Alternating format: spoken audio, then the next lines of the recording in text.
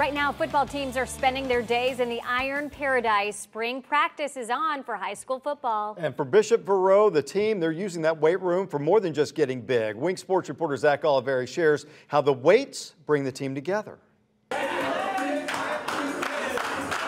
Dancing is just one way Bishop Verot football tries to take the work out of workout. If you're just working, then it gets boring, it gets kind of monotonous, but then as you have your little fun and do it, then it's enjoyable rather than just work. These guys still have energy to showcase their moves after showing up to campus as the sun was rising to get warmed up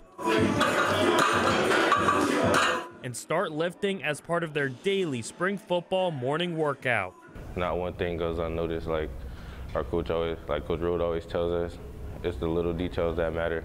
It starts in the weight room, in the locker room, and it translated onto the field. When you look bigger, you're more intimidating as well, but the strength, I mean, the more strength you have, the better you'll perform out there. While the Vikings are months away from playing games, that doesn't mean they have to wait for competition. It starts here. They compete to get on the board. They compete to get that number. They compete to be pound for pound strongest. They compete for those things, and we reward them for it.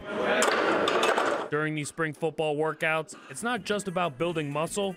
Just come more together as a team, you know, build the brotherhood and stuff that we had last season and build onto it. We're still looking for spots on varsity, and we got to bring up a handful of guys, and we're going to, through the spring and through the weight room, we're going to determine who that is. It's all about making the most of every rep to make an impact when the games begin.